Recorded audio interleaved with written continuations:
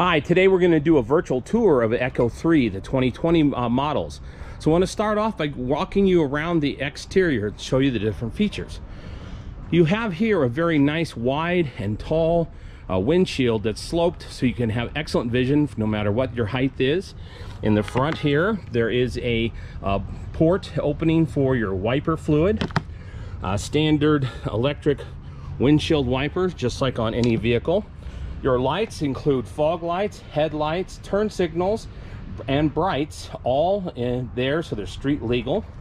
Another safety feature that we have is down here on all three wheels we have disc brakes, so that way you can actually control the vehicle better for better braking and running about. Now we'll go along the side here, and you can see we have the supplemental wide angle mirror bulbs on here, so you can have wide angle view, which is important. And then the side here, walk along here towards the back, again 12-inch wheels with the disc brakes. You have a vented window in the back. Let me show this to you here, so you can actually get a little extra wind air there. And then here's a very important feature where you plug it in to charge. You'll see that it's a standard 110 3-prong grounded extension, so it's 110, so no special cords are required. Then the rear lighting is all LED, tail lights, brake lights, and turn signals, and then a small trunk area here. And then down here below you can actually see where the backup camera is, and then a place for your plates if your state requires a physical plate. The vehicle is 48 inches at the wheelbase and is 8 feet long. So that's the exterior view of the Echo3. Now let's take a look at the interior. And now we'll continue on with the tour to look at the inside. The cabin is much more roomy than it looks from the outside. There's actually seating for 2 in the back with seat belts in addition to the front seat. The front seat is adjustable right here. Move it up and back. Okay, now let's come in and we'll take a look. Here is a sun visor, again the sunroof, and then there is a ceiling light. Back over here on this side you've got a handle for hanging garments or holding on, and the same on this side. The rear window is vented, can be opened or closed, and the seat can actually come down if you like to put the seat down for additional storage capabilities. The sides have a drink holder and map and item holders on both sides. The windows are electric locks with a fob and key entry, so you can actually secure your vehicle. Then we'll switch over to the dash unit area. Okay, let's turn it on.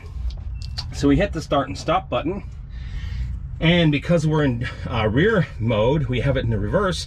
On comes the backup camera. Now, if I come back over here and change this directional over to drive, it then displays my dashboard with the battery voltage meter on the left, your speedometer, and then your controls for your stereo, Bluetooth, and USB port.